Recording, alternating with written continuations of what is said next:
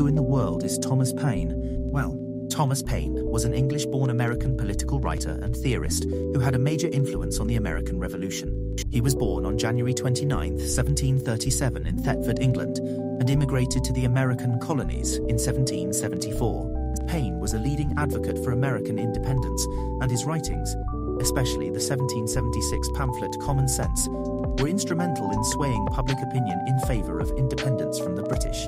He wrote many influential works during the Revolutionary War, such as The Crisis and The American Crisis, which helped to rally public support for the war effort. Paine also wrote The Rights of Man, a book which argued for the rights of the common people. Paine's legacy is one of a champion of freedom and democracy. His ideas and writings helped to shape the American Revolution, and his words still resonate today.